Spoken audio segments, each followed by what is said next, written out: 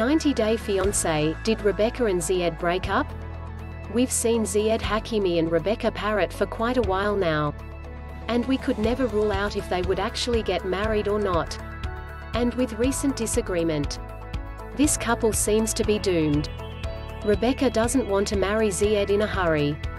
And she has all the right to be scared because of her previous marriage. And Zied wants things done before Ramadan, which he should have said earlier.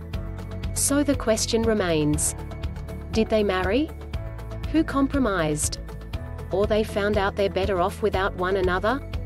Is the couple still together? This relationship, like every other, has gone through every up and down. Similarly, we're also very confused about what's to happen. But for instance, Rebecca believed Zied is different than her previous ones. Similarly, they got engaged in the Sahara Desert. Romantic or weird?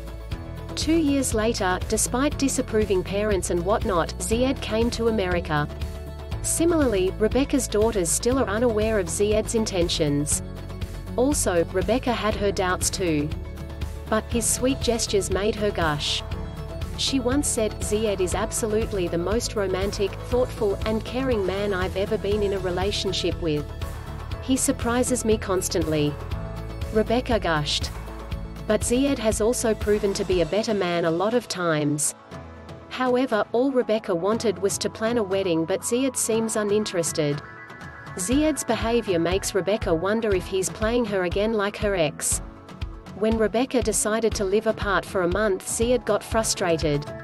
Moreover, he said, "I am here for you, Rebecca, I am not here for America." Reportedly, Rebecca had to cave in. And they got married in April of 2020 in Cherokee County Probate Court. Seems like the couple is now happily living together in Canton. But is Rebecca happy with the wedding? Let us know your thoughts in the comments below.